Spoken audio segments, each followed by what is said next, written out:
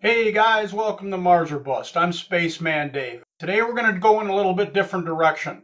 We're going to take a look at Tesla, what's happened with Tesla over the years, and what they might be doing in the future. So stick around. I'll be right back. Please hit like and subscribe.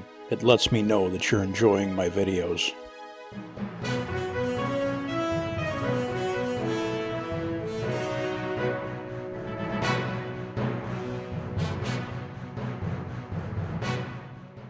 Elon Musk was not the founder of Tesla.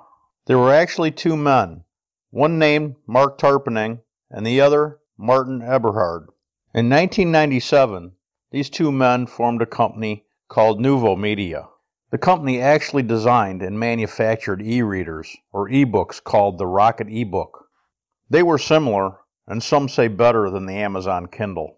These e-books were sold through Barnes & Nobles for about $500 each. And in 1999, they sold a total of 20,000 units for around $10 million. This caught the eye of TV Guide Company.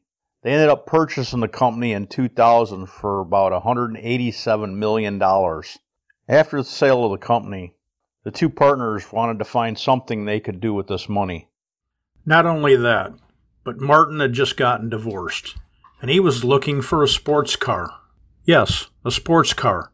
But he wasn't interested in one of those fast gas guzzlers. He wanted something economical, but nice looking and fast. They were interested in oil and gas production, thinking maybe getting involved in that, they could find an alternative fuel, something they were both interested in. After a bit of research, they determined that no oil-based product would work for reducing oil consumption. They looked into ethanol, and that was no better. They also spent time looking at hydrogen fuel and hydrogen fuel cells. They determined the price of producing the hydrogen could in the long run actually cost more than the cost of producing oil or gas. At that point, they started looking into electric. Electric cars were very limited at the time, but they still were available to buy on the market. They were small, slow, had a very short range, and not to mention unattractive looking. Most of them were pretty unappealing for most people.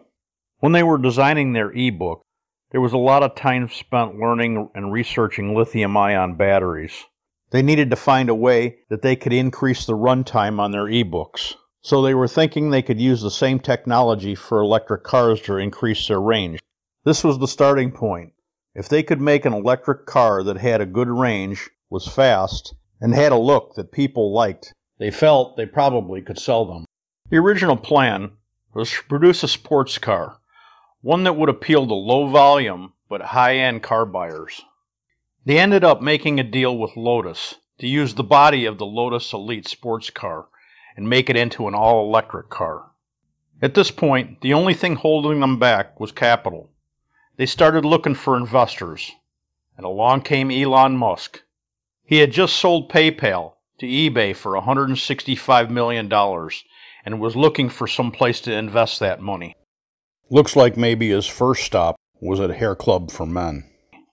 After an initial introduction, it was decided that Elon would invest $7.5 million into Tesla. So they started making the car a reality. But by the time the car was completed in July of 2006, there was actually less than 10% of the Lotus parts left on the car. So it wasn't really a Lotus at all. It was now a Tesla Roadster.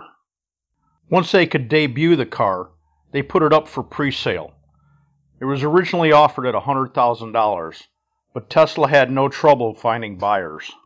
After the first 2 weeks, they had sold 127 cars, even though the cars would not even be available for delivery until 2008. At this point, Elon's investment had actually risen to over $70 million. This is when the initial problem started between Martin, Mark, and Elon. As anyone may know, if you've ever had a partner, the one that invests the most money in the company has the most to lose, and in most cases require things to be done to protect their investment. Most of the time these are hard on the initial investors, and in this case, the founders. So in 2007, Elon and the original founders, Martin and Mark, parted ways, and Elon took the reins of Tesla. The Roadster was released in 2008, and by 2012, 2,450 Roadsters were sold worldwide for $109,000 each on average. At this point, everything was going great for Tesla, so Elon decided it was time to take the next step and move to the next model vehicle. So in 2012, Tesla debuted the Model S. This was a luxury car with 920 foot-pounds of torque and offered speeds of 0 to 60 in 2.3 seconds. By the time production started, they were only producing about 15 cars a week. But with Elon at the helm, he was able to ramp that up to over 1,000 cars per week by 2015. The Model S sold for $57,000 for the low end and $88,000 for the high-end vehicle. Then, in 2015, Elon came out with the Model X. This car offered gull-wing doors on the back, offered speeds of 0 to 60 in 2.9 seconds. The Model X received over 30,000 pre-orders before production started. These were all pretty amazing vehicles, being all the high-end technology that was offered with them. With all the success of the Model S and Model X, it was now time for a family vehicle. So in 2017, Elon introduced the Model 3. Tesla was becoming so desirable that they received 325,000 pre-orders in the first week. And by July, Elon announced they were manufacturing over 5,000 cars per week. The Model 3 actually became the best-selling car of 2018, selling at between 42,000 and 60,000 each depending on the model. The Model 3 offers 0 to 60 in 3.2 seconds on the high-performance version.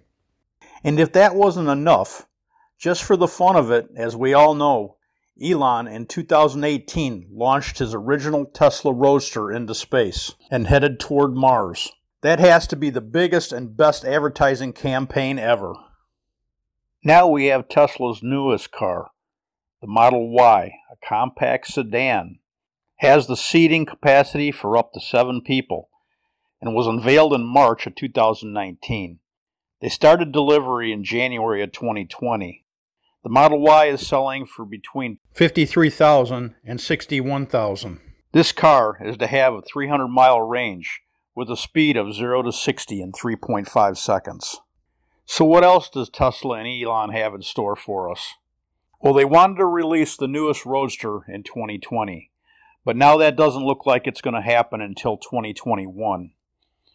Back in November of 2019, Elon took the stage to debut the CyberTruck, which happens to be my favorite of the Tesla models. And incidentally, I do have a pre-order for one of these. The truck will be offered with 3 models. The base version of the CyberTruck with a single motor will start at $39,900, good for 250 miles of range.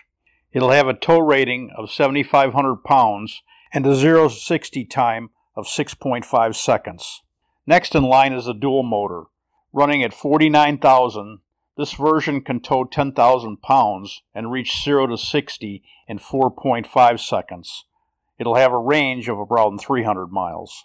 At the top of the line model, it'll run around 69,900. It'll have a range of more than 500 miles between charges. It's said that this model will be able to do 0 to 60 in 2.9 seconds. So, where will Tesla take us in the future?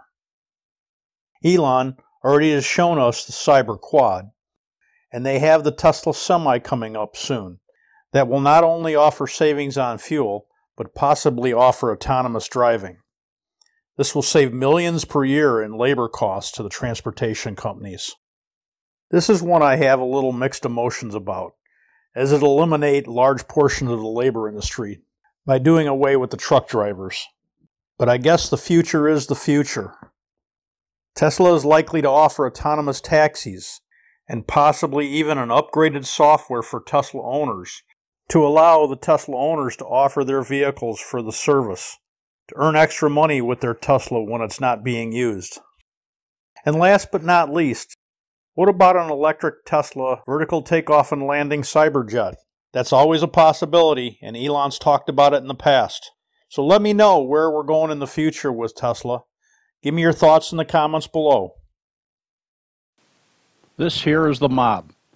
These are my patrons. I want to thank each and every one of you. You guys are what helps me keep this thing going week after week. I have no words to describe how happy I am you're part of the mob. Thank you so much, guys. And you too can join the mob for as little as $1 a month. Check it out in the description.